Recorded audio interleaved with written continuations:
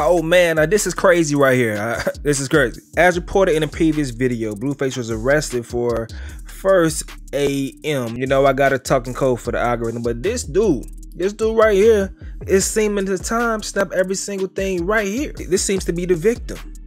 So this guy says, listen, I got jumped and was shot last night by Blueface outside the strip club.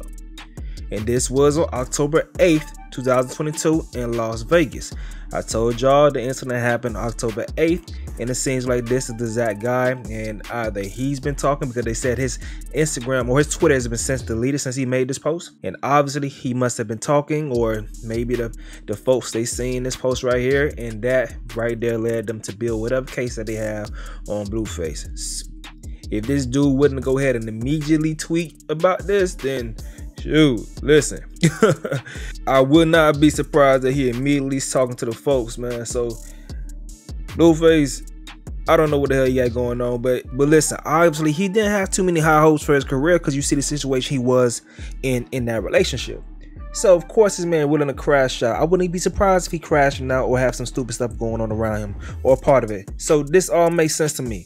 Wack 100 once again gave this artist too much of a leash. I know he's not a kid. Wack 100 was seen on Clubhouse. Shout out my boy Chicks Move, posted everything on his page. Wack 100 reacted to the situation.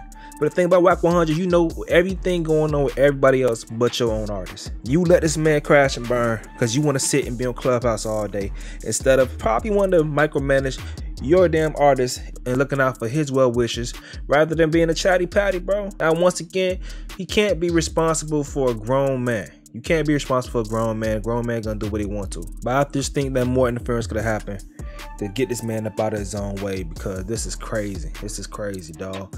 Let me know what y'all think in the comment section below. I'm going to get up out of here, though. It's your boy Stacy. Yo.